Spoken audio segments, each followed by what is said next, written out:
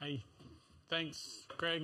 You did a great explanation. I probably don't really need to speak about this anymore. You did it well enough. There is one change in that introduction. I removed rasterio from the process, but you can go to the Github project and figure that out. I seem to do a lot of presentations on web mapping. I have no idea why. But I think it's always because I have a need for web mapping, and web mapping solutions out there usually don't fit my needs. It's not because they're bad tools, it's because I work in custom projections almost exclusively, and I've yet to find a really solid tool that will do web mapping tiling in custom projections. So I'm always scrambling to actually build a tool, essentially. So every year I do an update, I build a new tool, I present on it, and then I go and build a new tool. Which is a terrible model. So how do I go forward on this? There we go. Last year, I did a presentation on a very similar process. It was very ambitious on my part. I think I probably bit off more than I can chew, and I abused the file format. But basically, what I did was I wanted to replace the MbTile with the cog.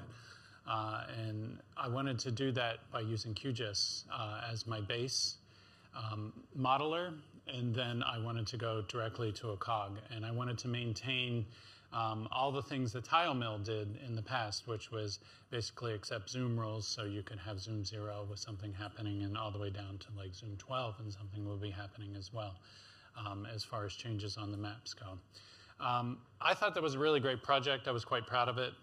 When I talked to GDAO, they said, yes, you're abusing the cog format, and maybe this isn't the best way to go. So I stomped my feet, because I was like, this is a great idea. And what I decided to do was pull the method back to something that was quite traditional, which is raster tiles. Most people in web mapping are probably familiar with raster tiles. If you're not, you don't have to raise your hand, but come ask me afterwards and I will explain what raster tiles are. It's not a big deal. So the method itself, again, what I was trying to replace, because the tools are out of date, was the TileMill map proxy method that I was using in the past. There's a million ways to do web mapping. I used TileMill as my styler in the past, and I used map proxy as my renderer. And it worked really well, but those tools are now out of date, and they're unsupported. So we needed a better I needed a better solution. What I'm not going to talk about is in this presentation is what's a better method: vector tiles, cogs, raster tiles. I don't want to have that discussion anymore. There's a diversification that, in my opinion, everyone needs to work with when it comes to web mapping. Raster tiles still serve a purpose in web mapping. Vector tiles serve a particular purpose that is very important as well. And cogs are starting to fill a niche in web mapping as well. And they're getting bigger. I still think there needs to be some work on the speed of delivery. But thanks to people at Linz, Blaine Chard, who's not here, he did some work around MapLibra and speeding that process up. But I'm not here to talk about the cog method anymore. We're back to raster tiles. What I'm going to really talk about is the method that I've been working on and developing over the past year. And then I'm going to talk some of the features that I built into it and some of the plan development that I have. And then I'm going to make a plea to everyone here to either take the method and make it better and put it into your processes, or pay me lots of money to do it. So we'll start from there.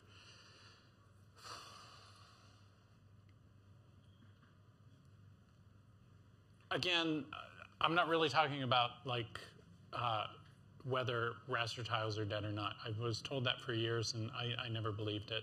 And it's because no matter what I do in my work, I'm always using raster tiles for something. If you split your data in web mapping to something called slow-moving and fast-moving data, slow-moving data is something that isn't going to change very much, and it's likely to be translated into a base map. So in base maps, in my opinion, it's great to go to raster tiles to actually do that because they're quick, they're robust, they're not that hard to create. They're the original form, not the original format, but they're a well-tested format that actually is out there. I think the primary reason of what I did in this method and why I developed it is I was tired of breaking changes in web mapping processes. So the old TileMill process, what I would do in the past is I would first start in QGIS and I would get an idea of how my data worked. And then I would do some base sketching in QGIS to figure out how I wanted my base map to look and the design on it and how things might work on different zoom scales. And then I had to translate all those roles into Carto CSS and TileMill. And then from the Carto CSS, I had to go to a mapnik XML. And then from the mapnik XML, you fed that into map proxy, and then you got raster tiles out the other end. It worked at the time, but I was tired of this breaking change, and I was tired of the fact that tools for web mapping were really just, no one was supporting them anymore. And I really wanted an editor that was going to be out there. I wanted something that was going to be reliable and something that I could work on.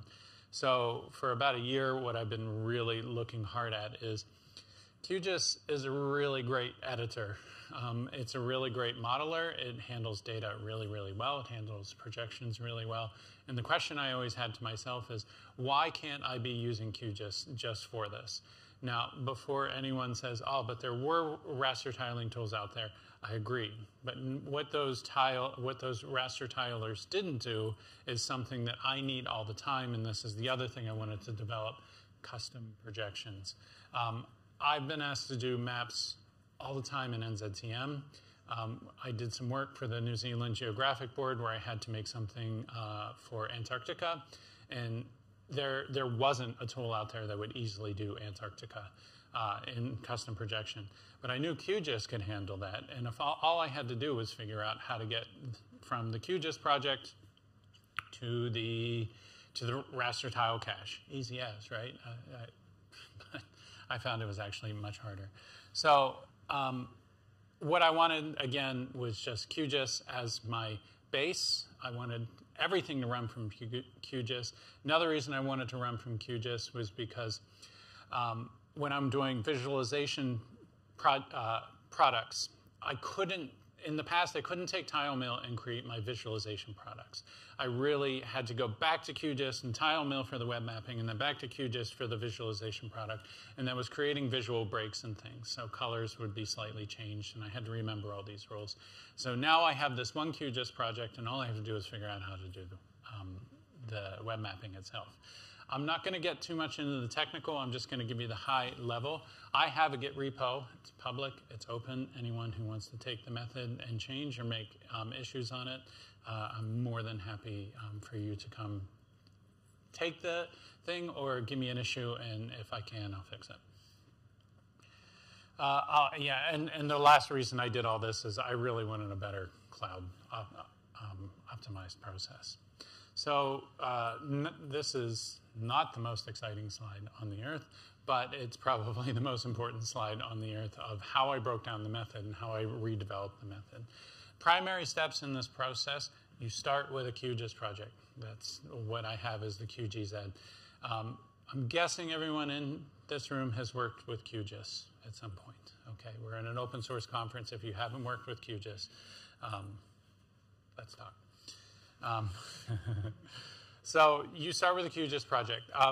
Within QGIS, if you want to add zoom roles to your project, please do. And for people who are unfamiliar with zoom roles, that might be something as simple as a road width that is getting wider as you're zooming in. What we want to try and do in this method is capture that. What I introduced in this method as well is something called a coverage JSON. Anyone who's worked with map proxy in the past is very familiar with coverage JSONs. but they were using a different file format. But a coverage JSON is really, really simple concept, but it's going to save you heaps of time and energy in web mapping itself. So what it is, it's an extent of where you want to map.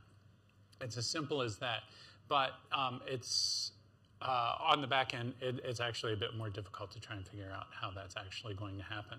But what a coverage JSON is you develop this file and you point to an extent, and you can do something as simple as only map the Wellington region. Or you can set up the coverage JSON file that you can map all of New Zealand, and you can do the high-level zooms just on the Wellington region or the Auckland region. This is a method that I implemented in the past when we did the lens-based map proof of concept, and it's something that stuck in my head, so I reintroduced this method on the process itself. Something that is really really hard to describe and figure out, but is necessary to this process is something called a tile matrix JSON. This is what makes custom projections happen. I will talk to anyone afterwards about this. Here in New Zealand, we are extremely fortunate for Lens to have already developed this tile matrix JSON for us. What is a tile matrix JSON? It's basically a set of rules for web mapping and what happens at every zoom scale. And that is just really simply, what is the zoom scale? How many tiles make up that zoom scale? And what are the resolutions of each tile on that zoom scale as well?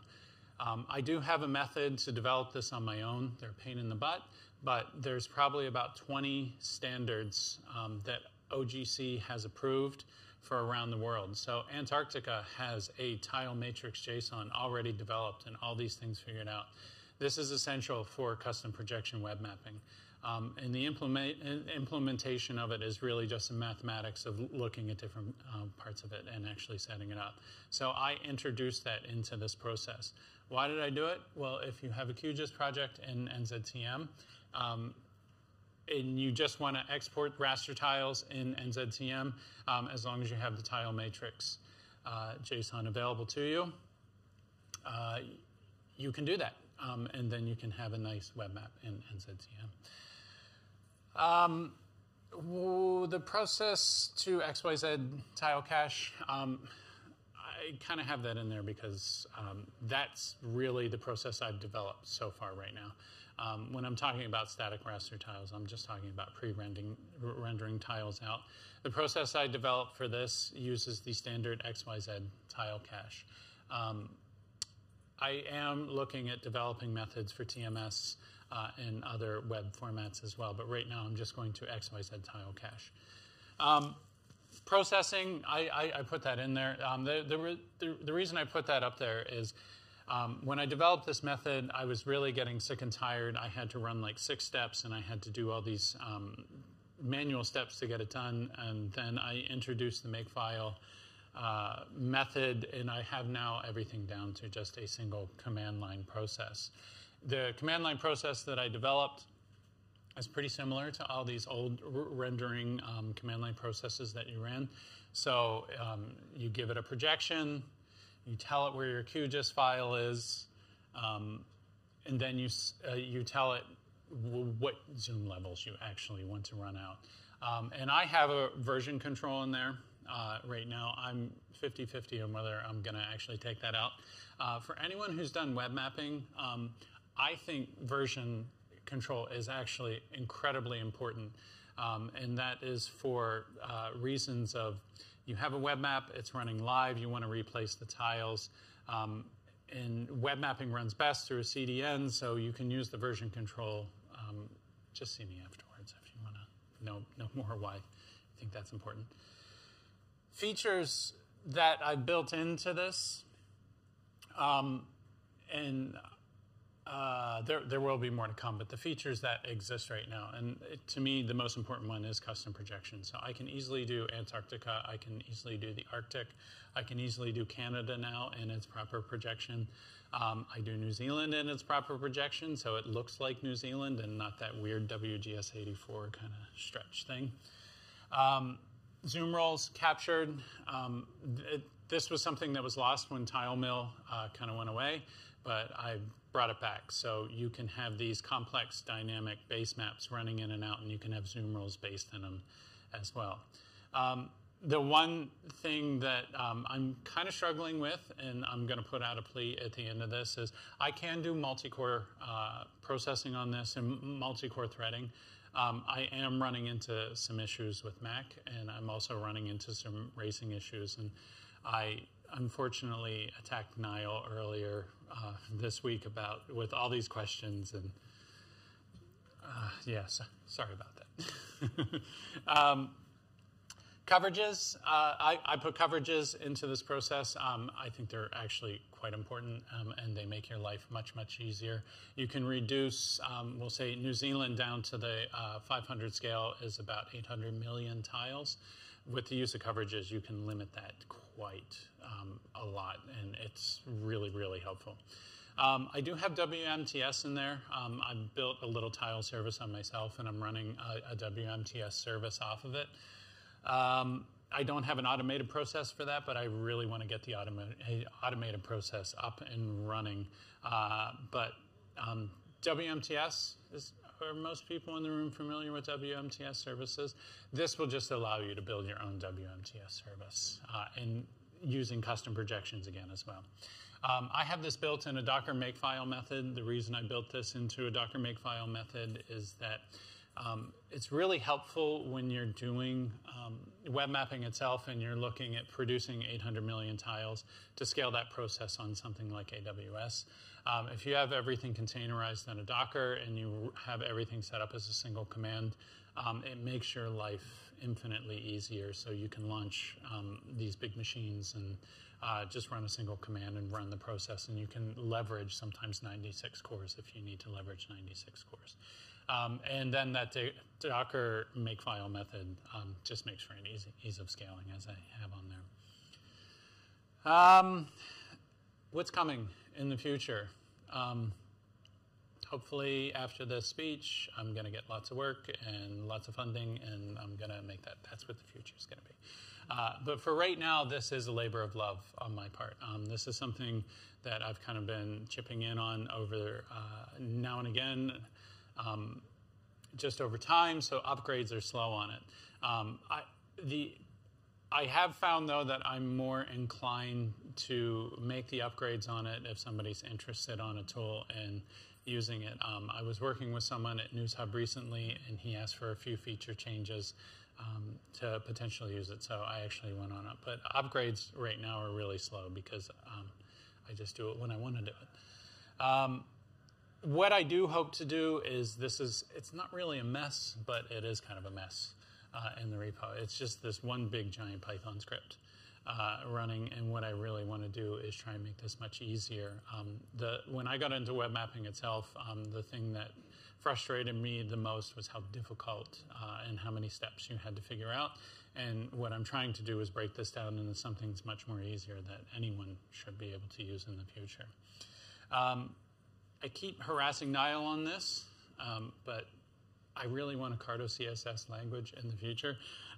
There is zero interest in that. I might be the only person on the planet who wants a Carto CSS styling language to return. I might just have to end up writing it. But has anyone ever used Carto CSS as a language? Yeah? Do you miss it? Do you care?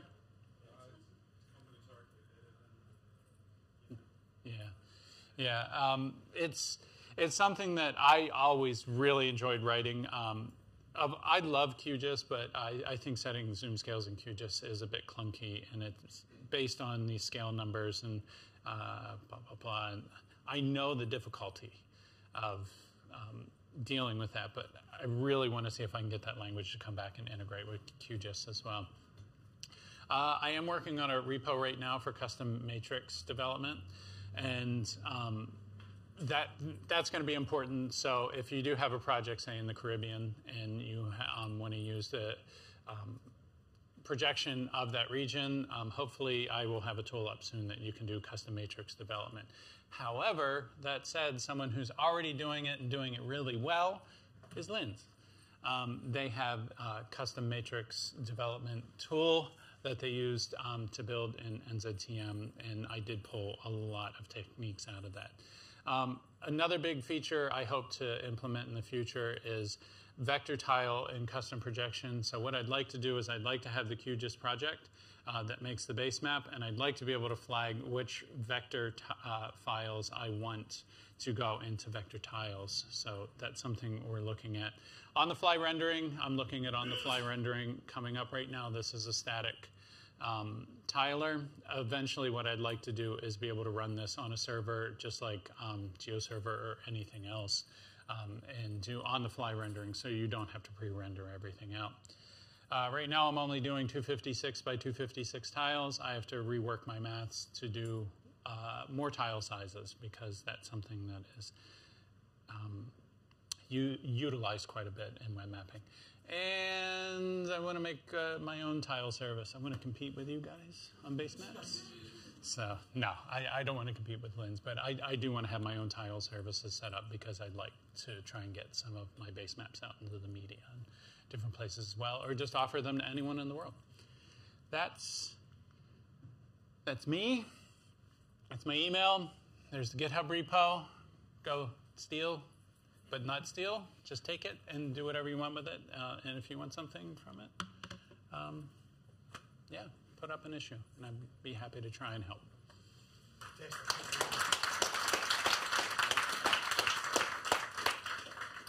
Any questions for you? On the back. G'day, Ian. Great presentation, mate. I'm curious, do you find like the per tile throughput, like the amount of time it takes to generate each individual tile, do you find that to be relatively static, or do you find, depending on the projection, depending on the file, some variability in how long they take to process? The variability I found, the biggest variability I found is in color. So the more weight that the PNG or the JPEG has coming out in its color profile will actually slow it down. And the other thing I found is actually the threading process that I implement. Some threading processes are faster than others, but other than that, those have been the biggest factors in speed. And sometimes distance from your data, how many places it has to run through to get where you're going. So I try, it sounds weird, but I try and put my data as close to where my process is going to be and embed it directly in sometimes. Do we have any other questions for you?